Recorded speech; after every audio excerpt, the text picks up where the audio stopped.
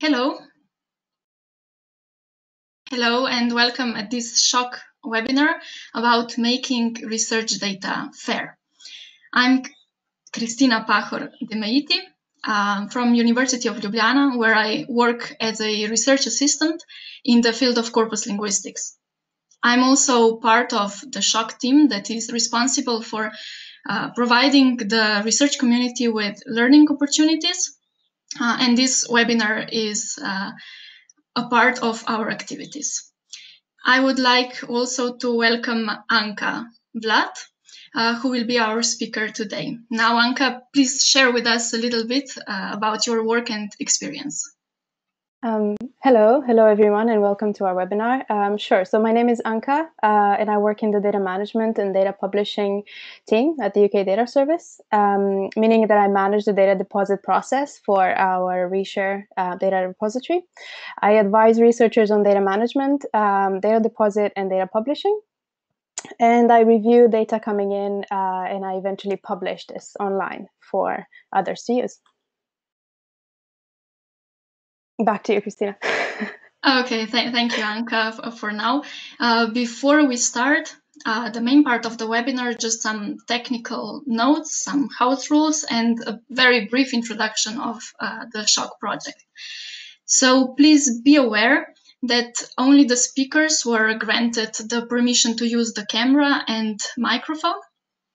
So you won't be able to ask questions this way, but all questions and feedback are very welcome. So do ask them in the chat. You will find the chat on the left side of your screen. Also, the webinar is being recorded, but not the chat. So do feel free to ask any questions. You can post them into the chat box, as I mentioned, as we proceed through the webinar, and Anca will then answer them at the end. Slides are already available on the link that is provided in the chat box. And after the webinar, you will receive an email with the links and the recording and the slides.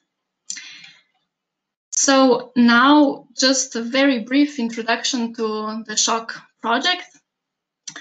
The acronym SSHOC stands for Social Sciences and Humanities Open Cloud and represents one of 5 clusters of the European Open Science Cloud, also known as EOSC. The project will run for another 2 years until 2020 and is bringing together 45 partners, among which there are various European research infrastructures and libraries that are contributing to the SSH domain. The main objectives of the SSHOC project include seamless integration of SSHOC into EOSC and the SSH open marketplace. This open marketplace will offer high-quality tools and data, which will be openly accessible but also secure.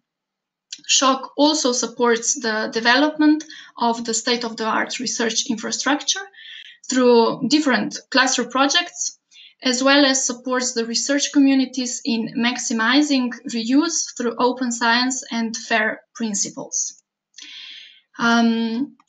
As I mentioned at the beginning, this webinar is a part of SSHOC training activities. The SSHOC team tries to support with these activities various research communities in the SSH domain, as well as other interested individuals in their needs for new skills. Since SSHOC is a very large European project that lives in the framework of Horizon 2020 program, its training activities and materials also promote the numerous outcomes of the SSHOC project, such as the EMM Survey Registry, to which you will be briefly introduced today. If you would like to be up to date with SSHOC training opportunities, we invite you to sign up for the SSHOC newsletter. The link is on the landing page of the SSHOC website, or you can also follow us on Twitter, or alternatively, you can also check our training events page. Again, it's a separate tab on the SSHOC webpage, and the direct link is already in the chat box as well. Also, whether you're an experienced trainer or someone who is just starting out, we invite you to join our training community, which will provide a Europe-wide directory of certified trainers. The sign up for this community can also be found on the SHOC website on this tab I have just mentioned, and the direct link also is in the chat. So, without further ado, I'm passing the floor to Anca.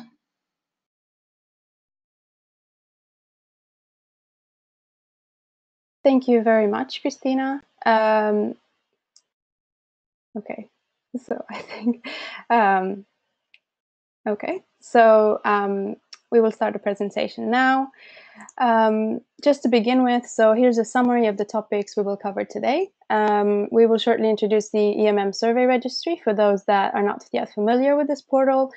We will look then at the FAIR principles and then moving on to the main purpose of this webinar, which is what are some very useful tools and resources that can aid us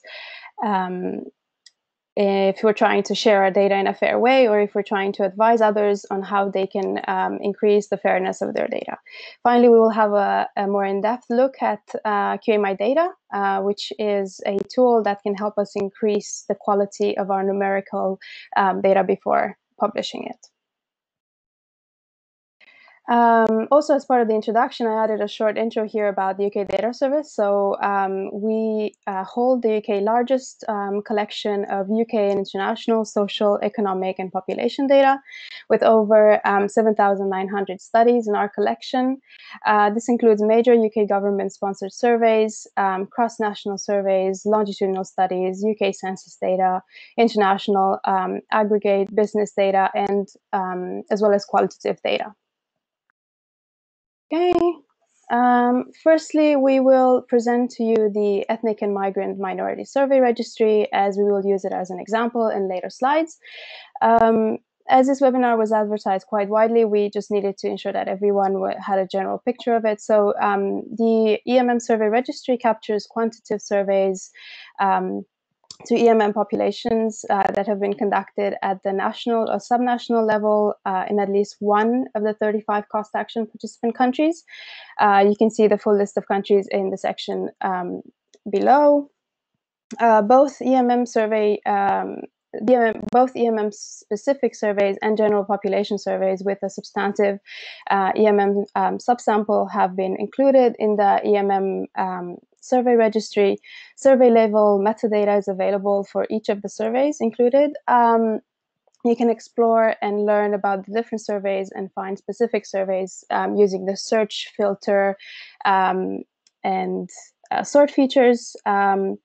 The registry is currently in alpha testing version. It is still being tested for proper functioning and user friendliness, and the metadata contained only covers a limited number of countries so far: Switzerland, Germany, Croatia, Norway, Romania, and Turkey. We encourage all researchers, of course, and organizations producing new survey data targeting these groups to include the survey information and metadata in this registry. Okay, moving on now to the FAIR principles and what we can hopefully do to make our data more fair. Before we do this, let me say that I'm aware that some of you are already quite familiar with this. Because this webinar was advertised quite widely, first we need to ensure that everyone has a basic understanding of these principles and how they apply to data before we look at tools and resources to improve fairness. So we need to ask ourselves what makes data good for sharing and reuse, and what would you need in order to replicate someone else's results or reuse a data set produced by other researchers. Normally, the answer to this question includes words such as high quality, accurate, well organized, easily accessible, well documented, and long-term validity. Ensuring that data is published in line with FAIR principles ticks these boxes if done properly and throughout the data lifecycle. What is meant by data lifecycle? It means in order to produce fair data, we need to have this end goal in mind from the very beginning of the project, starting with data collection to eventual archiving and publication. Okay, so FAIR principles apply to metadata, data, as well as supporting infrastructure, for example, search engines. Most of the requirements for findability and accessibility can be achieved at the metadata level. Interoperability and reuse require more efforts at the data level. Okay, so is data findable? The dataset should have a dataset should have a unique permanent address, as we can refer to it, that would allow it to be found using discovery portals. This is referred to as a persistent identifier and is normally part of that dataset citation. We have an example here of a citation containing the DOI at the very end in blue. This is different from a simple URL, which might not be maintained in the long term. Just as important is that the dataset is described by preferably machine-readable metadata, such as keywords, topics, geography, etc. This will make it more likely for the dataset to be returned by search engines and discovery portals, such as our UKDS data catalog or the SESDA data catalog. Perhaps you've also heard of that as well. I'm sure you have. Okay. And here we have an example of a data collection available from Dataverse, which satisfies this findability criteria, and that it has been assigned a permanent unique identifier in the form of a DOI, which is included in the citation of the data set there. Okay. To be accessible, the data can be open, but not necessarily. If there are privacy concerns or specific consent agreements, disclosure risk, or commercial interests, to be accessible, access should be implemented using a standardized protocol. Terms and conditions governing access and reuse should be clear, again, standardized and transparent.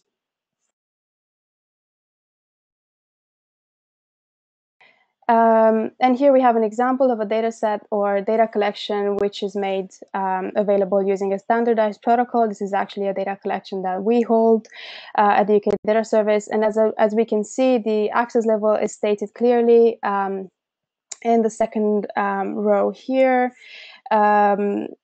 On the record page next to the DOI, as we can see, this data is available on the safeguarded access, meaning users need to register with the UKDS and sign an end user license before they can access this data.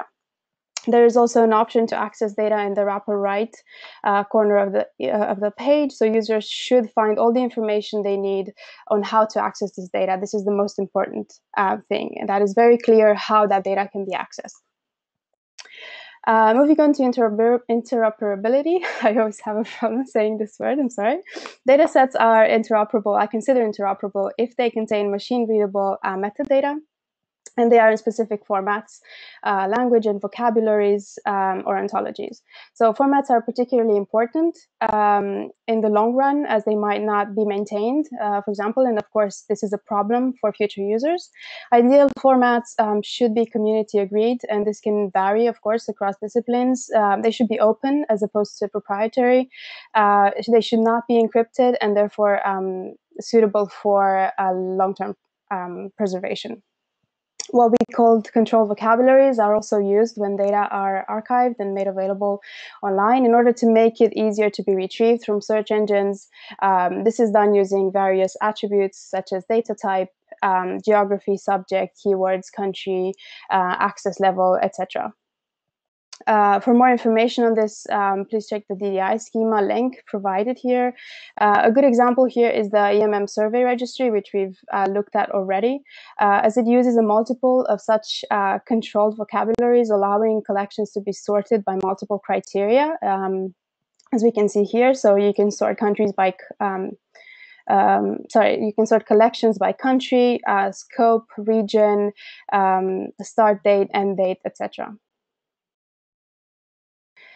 And finally, is data reusable? As we know, the ultimate goal of FAIR is to optimize the reuse of data. So to achieve this, metadata and data should be well described so that they can be replicated and or combined in different settings. So tools such as QA which we will have a look at later, can help with this to improve the data quality of the data that you're sharing. So the question here is whether there is enough information about the data to allow its reuse. This includes, for example, provenance information, methods of collection. Does it meet domain relevant community standards? I'm sorry. Okay, so just as important is the license under which the data is published.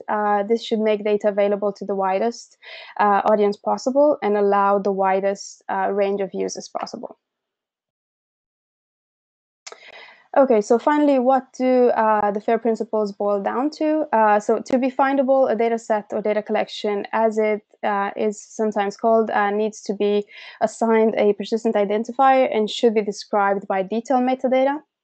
To be accessible, the dataset needs to have clear access conditions following a standardized protocol that allows authentication where and if that is necessary. To be interoperable, the dataset should be made available in a standardized format, a community-agreed format, and be characterized by controlled vocabularies. And finally, to be reusable, the data sets should have a well-defined license and ready to be reused in future research and processed using computational methods. Okay. Now that we covered the essentials of FAIR, we will move on to the main topic of the webinar. So what tools and resources are there that can help us make our data fair? Or at least as fair as possible. So before we do that, it's important to note that when it comes to data fairness, it's still a very much, it's still an area with a lot of shades of gray, and is more or less, as it's a more or less relatively new standard of publishing and archives. And archiving. So archives, data repositories, and publishers around the world are still slowly working towards adapting their systems and procedures to produce data as fair as possible. So perhaps some could claim that the data that we publish are 100% fair, but the reality is that most of us are still working towards improving our standards and improving the data that we publish, and that it's absolutely fine. It's a process. So, okay, so we have here the tools and resources we will look at today. So we will have a closer look at QMI data, as I mentioned before. So those of you who took part in the Brussels workshop might remember this one. I mentioned it there, but now we will have a more in-depth look at it, and we'll also do a short demo to see how it works in practice. Okay, so to begin with, let's introduce the FAIR self-assessment tool. So this can be used to assess the fairness of a data set, as well as determine how to enhance fairness if needed. The tool has been designed predominantly for data librarians and IT staff, but could be used by software engineers developing FAIR data tools and services, for example, and as well as researchers, provided they have assistance from research support staff or not. The way it works is that it's asking you different questions related to the principles underpinning findable, accessible, interoperable, and reusable, as we can see here. And once you've answered all the questions, you'll be given a green bar indicator based on your answers in that section. And when all sections are completed, an overall fairness indicator is provided. There is an important button, an information button, sorry, the I, which provides information, an overview of each of the FAIR high-level elements. Also, each question is hyperlinked to explanatory information and links to wider resources or related topics, so you can have more, you can look up more information there. Okay, next. So as you know, I'm sure you already know, a data management plan, it's a great tool to have along as it helps decide how research data will be managed throughout the research cycle and how best to prepare for publishing. Preparing ahead by ensuring that this DMP is a living document is key to making your data as fair as possible. So, of course, you produce it at the beginning of your project, but just ensure that this is a living document, that you sort of always go back to it to ensure that you always keep those things in mind that you have to do to ensure that you tick these boxes in terms of how best to store data, how best to prepare data for publishing, etc. DMP Online in the sense, it's a great resource put together by the Digital Curation Center that can help prepare a data management plan that meets institutional and funder requirements. You can download DMP templates and tool, and the tool provides tailored guidance and example answers from the Digital Curation Center and many other research organizations. So it's a great source of information when you're trying to put together a data management plan. Okay, moving forward to the CESDA Data Management Expert Guide. So it was designed by European experts to help social science researchers make their research data fair. Divided in 7 chapters corresponding to different stages of the data lifecycle. It is written for social science researchers who are in the earlier, well, preferably in the early stages of practicing research data management. The 7 chapters cover planning, organizing, documenting, processing, storing, protecting, archiving, and publishing. And of course, finally, discover how to discover this data, how to find it online. Okay. Then we have the SSH Open Marketplace built under the SHOC project. It's a discovery portal which pools and harmonizes all the SSH tools, services and software, datasets, training material and activities, workflows and scenarios useful for SSH research communities, offering a high quality and contextualized answer to for every step of the research data lifecycle. So how can this platform be used? You can imagine a researcher who needs to perform textual analysis on historical texts. As our survey has shown, they would prefer using a tool widely used in the community, ideally one that is well documented and easy to use. This is where the marketplace is unique in that it's a community-oriented, it has a community-oriented approach and high-quality curated contextualization that comes into play. So the portal would, for instance, suggest relevant text analysis software and services, and if applicable, describe how it aligns with standards and open science principles, linked to tutorials and other training material, but also to a forum where some of your peers would have commented on those tools, and also and also an academic paper related to a researcher's experience with it. The support offered to researchers will thus be suggested research paths they could choose to undertake while facilitating interactions and networking. So hopefully that will also be a good tool for you to use. Moving on, the next, the Go Fair Starter Kit is in fact a list of resources prepared by the Go Fair International Support and Coordination Office. It is meant to be a starter kit for research data management, offering an open and inclusive ecosystem for individuals, institutions, and organizations working together. The kit includes guidance on finding an appropriate data repository, where to publish your data, research data management support, information on permanent identifier, licenses, useful web pages, and presentations. Okay. Now, choosing an appropriate data repository for publishing your data is probably the most important choice you can make towards ensuring that you publish your data fair.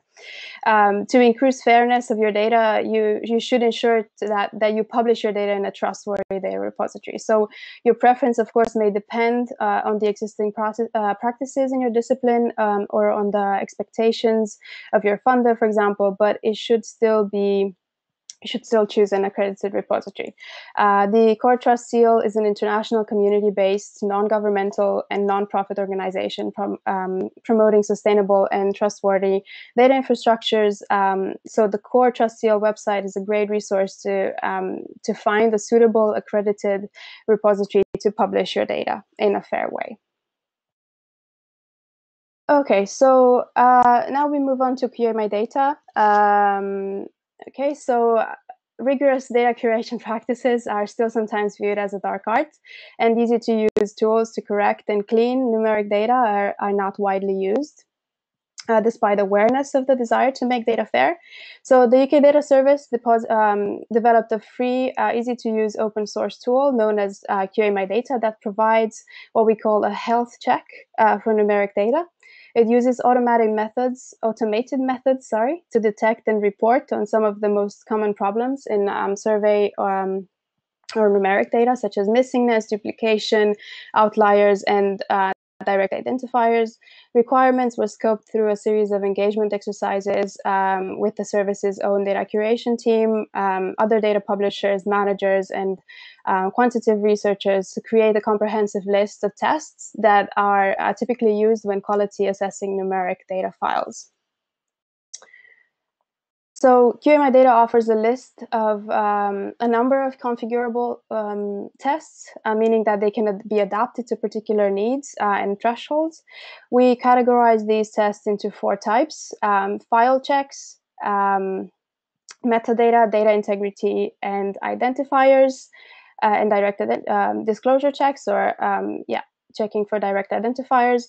What data file formats does it support? So it can be run on a number of popular file formats, including SPSS, Stata, SAS, and CSV. The software creates, as we said, a data health check in the form of a PDF report that details errors and issues as both a summary and a detailed report, providing a location of the failed tests, so exactly which variable and which row should be corrected. And as mentioned before, it's configurable, so other new tests can be added easily. The QA Data software is easily downloadable to a laptop or a server, and can be quickly used and integrated into data cleaning and processing pipelines. It is available to download from the UK Data Service GitHub page under a Creative Commons non-commercial license. Okay, so here we have listed some of the metadata checks that the tool will report on. So missing variable labels, no label for user-defined, missing values, odd characters in variable names and labels, etc. And as you can see, most of these are customizable with thresholds to be set by the user using the configuration file, or as we will call it in short, the config file. This file contains the commands that we give the tool. We use the config file to tell the tool what it should do and what to check for. Next, we have data integrity checks, meaning tests that verify the integrity of the data file, such as system missing values, overdefined threshold, duplicate values and unique identifiers, or non-compliant characters and string values. So QA Data can check for duplicate IDs, odd characters in string data resulting from open-ended questions, spelling mistakes in these string data, whether the date format is consistent in all values, how many values are missing in percentages. Again, instructions can be altered as requested. For instance, the tool will only report it as an issue if the percentage of missing values exceeds 25%, and you can set this, of course, to be 40% or 50%, or as you wish to change this. And finally, disclosure control checks, useful for detecting direct identifiers. This is using regex and disclosive outliers. So we'll check direct identifiers, disclosive outliers by checking, and disclosive outliers by checking for unique values. The tool will report on unique values or low thresholds, direct identifiers such as postcodes, telephone numbers, names, etc. These checks are dependent on what dictionary file is specified, of course, but it works pretty well with reporting on that as well. So now we have reached the demo. So detailed information and installation files can be found on the UK Data website, and I included the link here. Various files are available, so including a user guide, training exercise, and a purposely erroneous data set, which we also use today for the purpose of the demo. This has been produced and road tested during our early training sessions. The standard config file has default settings for each test. So as a threshold for pass or fail on various tests. So for example, it will detect value labels that are truncated, email addresses identified as a string, or missing values that it cannot identify. Which can be easily adapted to meet the user's desired thresholds. So you can change this as you wish.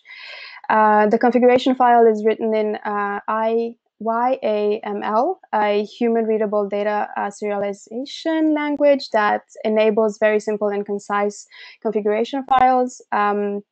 By opening the configuration file in any available text editor, so you can use Notepad or you can use Pages.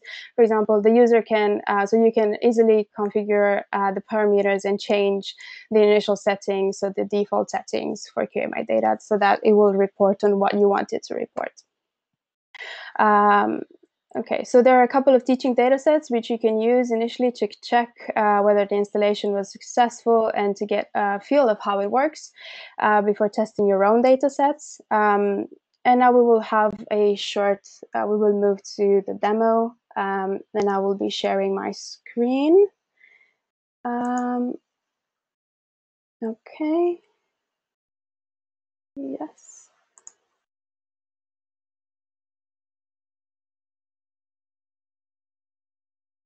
Okay, so hopefully now you can see my screen. I will be using the data installation guide that it's available on the website. I've already run some of the commands just because we are limited in time. You will need to use the terminal application. I'm doing this on a Mac,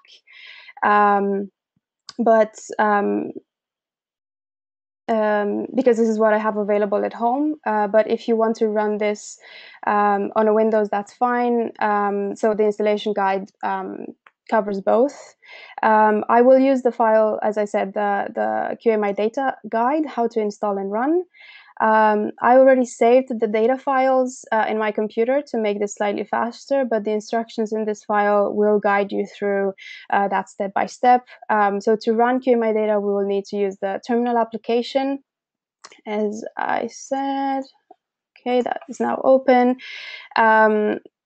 And if you have not used this, if you haven't used this before, the instructions also cover how to find this in your computer. So I'm simply going to add the commands from this guide step by step. I have completed everything up to step 7.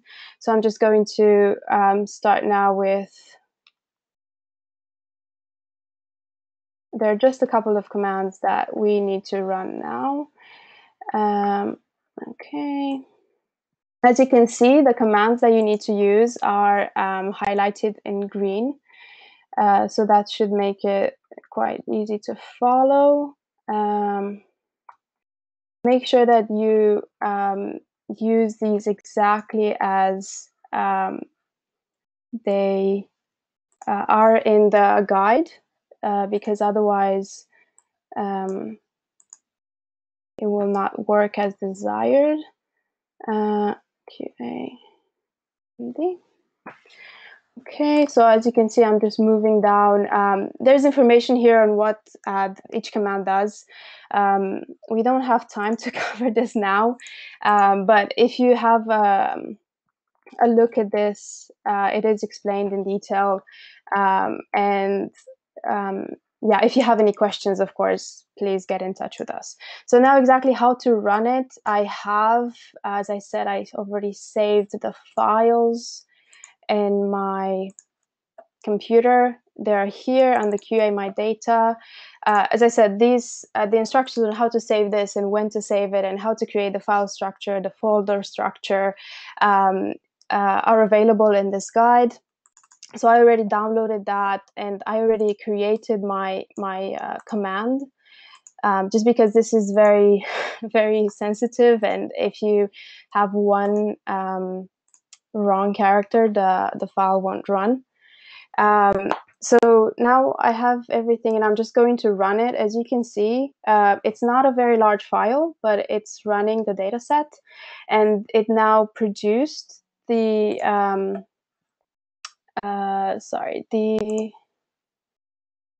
the report, which is here. And if we open it, it will open in, sorry, it's not centered very well, in HTML. So the header of the file contains information on the number of cases and variables, the encoding of the file, and when the file was created and last modified. All the tests listed, they're highlighted in green. You see quite a few have passed, so there were no issues encountered according to the thresholds that are set, so the default setting. And the tests in red have failed. So QA data has identified issues in certain variables or values. To locate the problems, you simply need to click anywhere on a red test, and this will take you to a table underneath for more information. So for example, if we click on the results of the failed test variable odd characters here, this will open another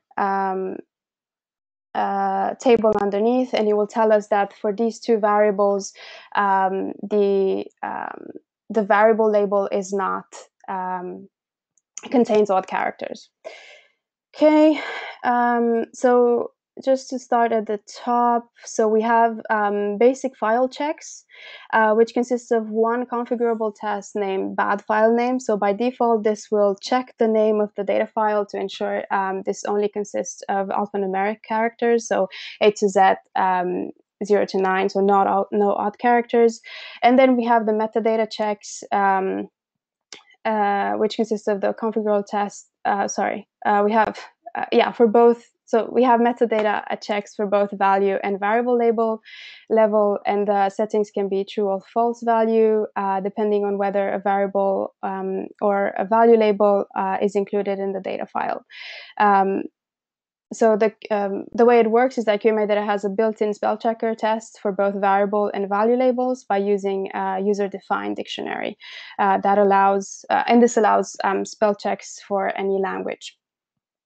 Okay, and finally we have data integrity checks, and then we can have a look here at string value spell check. Okay, and again, this will open another table for more information, and it will tell us that these two variables have issues with string values, spell checks, in exactly these row numbers. So if you would like to correct this, you would need to go to this variable, to this row number, and correct that mistake. Okay. And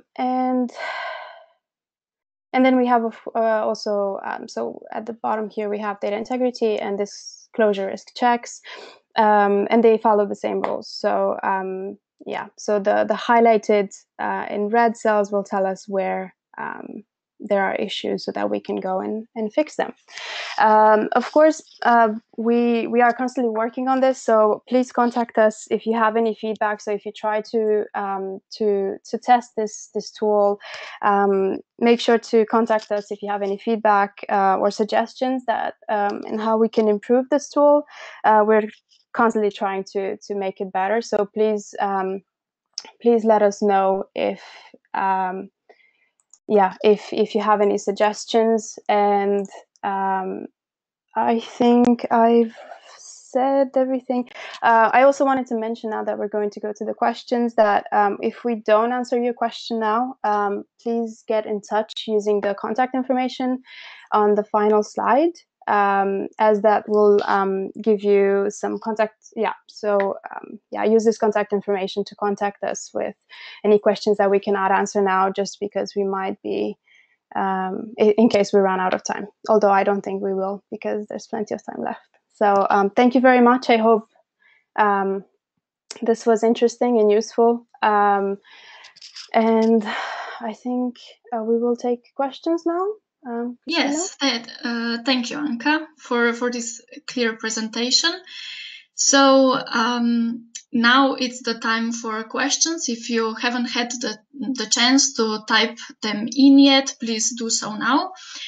There were some questions relating to the SSHOC open marketplace and SSHOC project.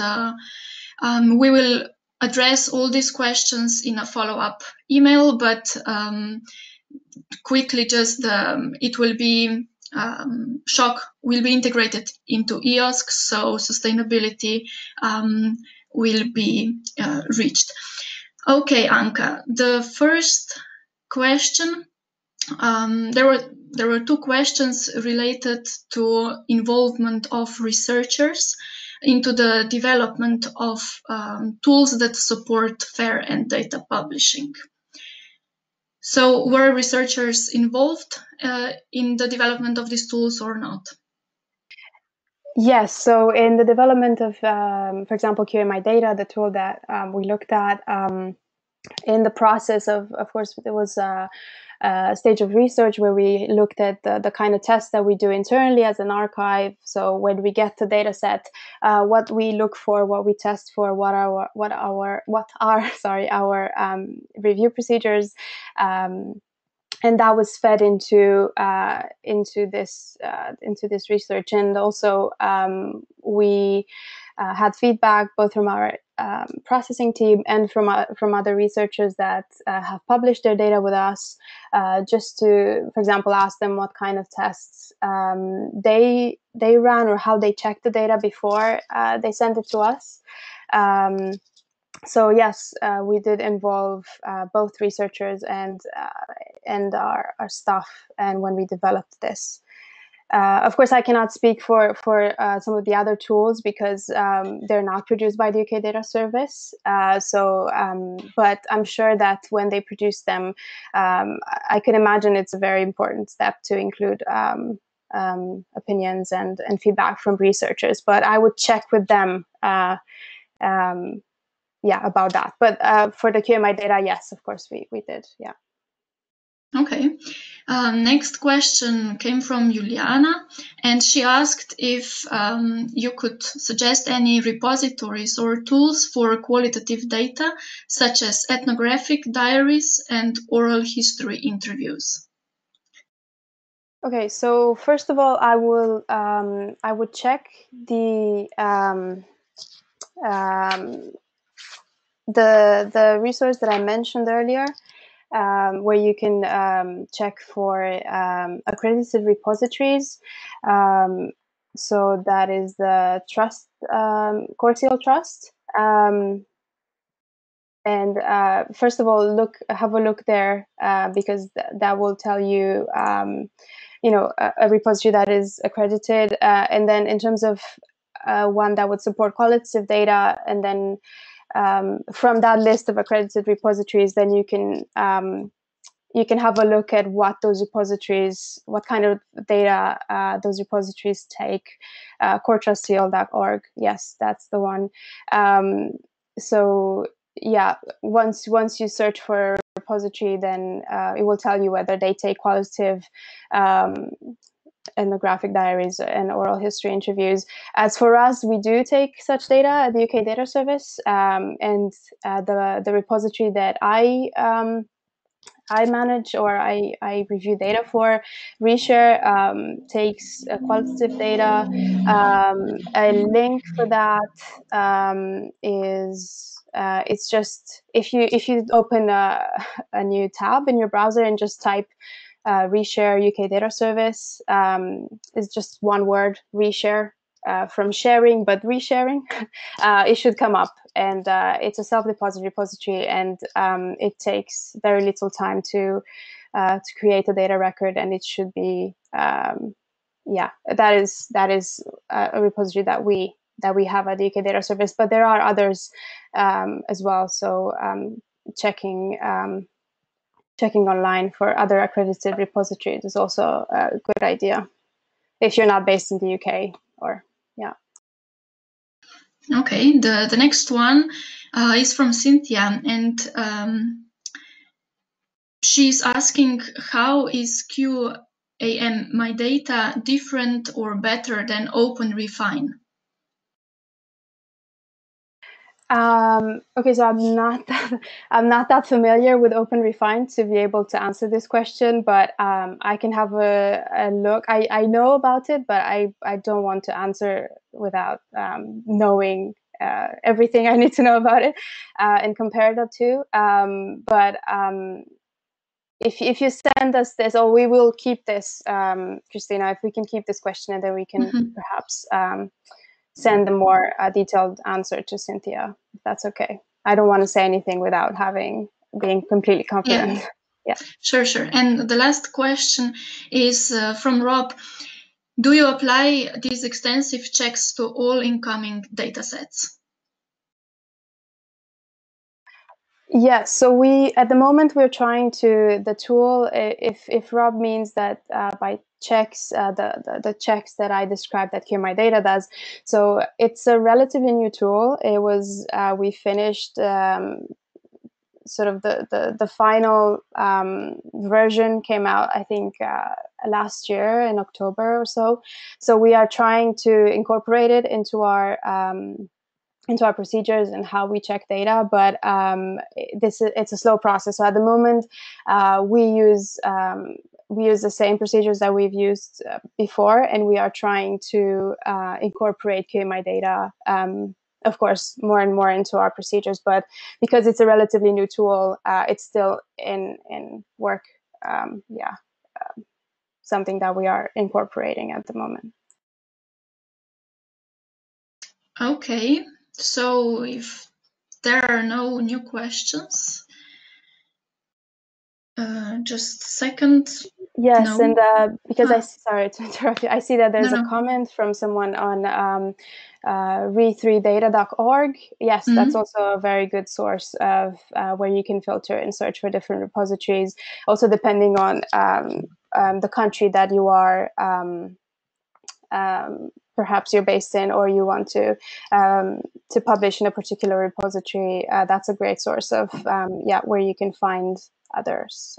It's really difficult to think now of, but yes, that is a great one. Thank you, Francesca, for bringing it up. Okay, so if there are no other questions, I would thank first Anca for her great presentation, and also all of you for participating and for all your questions.